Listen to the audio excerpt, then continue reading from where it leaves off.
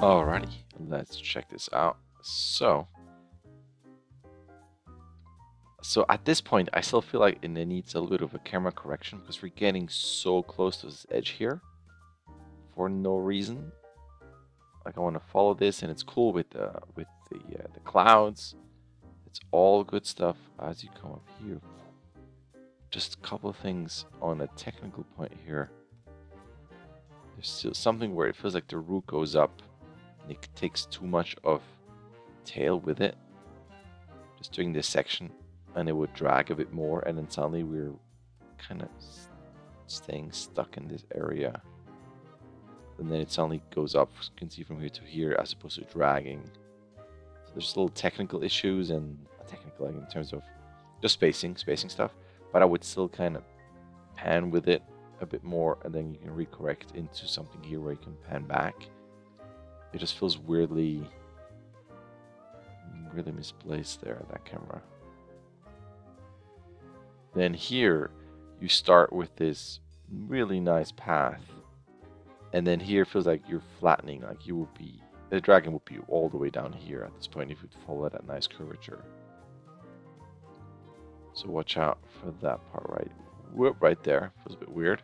Then here is a sudden acceleration that comes kind of out of nowhere because it's too late. It would happen here because the wings come down. So this is a bit late there. Then same thing camera-wise. Okay, sorry, camera-wise, but it feels like because you don't want to move the camera to the right, you don't want to pan, you're kind of stunting that path there. It's kind of doing this instead of, well, you have to follow and do that.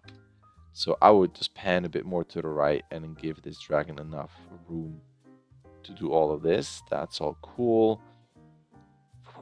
Those here, right when you get into this, it kind of dies a bit, and it still has a slight feeling of, in a front view, that the wings are like this.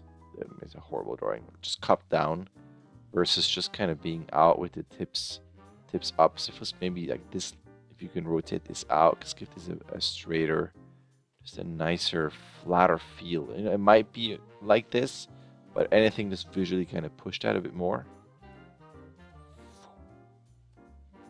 So the top front guy here, he's cool. It just feels like when this happens, you would feel and hear like the wind and him yelling and everything. So to me, I would bring up the shoulders a bit more and do a little bit of a like a cringing, kind of afraid type of moment there. Wow, like there, like you have a bit of a roll, but overall a roll in his back. I mean, but it just feels a bit smooth and spliny. Just pushing that a bit more would be cool. And then here, watch out. That is a weird sudden body turn that I would delay and slow down a lot and really lead the whole thing with a head rotation in Y. And then the weird thing is that once you're done, oh, hold on, there you go. So now it looks up and follows, and it feels weird where it feels like that's where the guy looks and doesn't follow this character down or this dragon over. It's a bit of a weird thing. And then just visually, you got that right there where that nose is. A bit of a weird tangent there.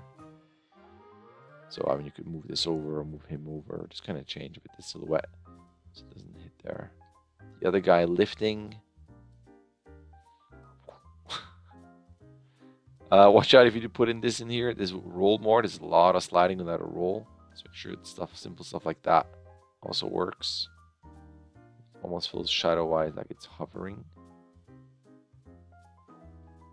And then this guy, I still feel overall that we would have to slow this down. It's so fast that when he hits the the human, to me it feels like, well, A, it's also very, very flat and twinned. It feels a bit of a weird, like almost Olympic diver type of thing, or Rocket Man. So A, pose-wise, I would go with, you know, one leg could be like this, the other one could be whatever, one arm up here, one arm like, despite the drag, just something a bit more dynamic. But given the speed, it feels like you would have the body here, and then blood, and then the body with the legs here. It would just get ripped apart. It just feels way too fast. So artificially slowing the whole thing down, I think would be a good idea. Then Feels almost a bit flat. I was almost take this guy and tilt him over, rotate him over a bit more.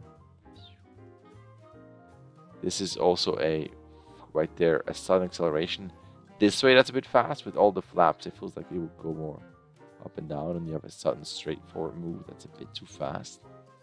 Right there. And then you got a bit of a, right there, that up is a bit too abrupt.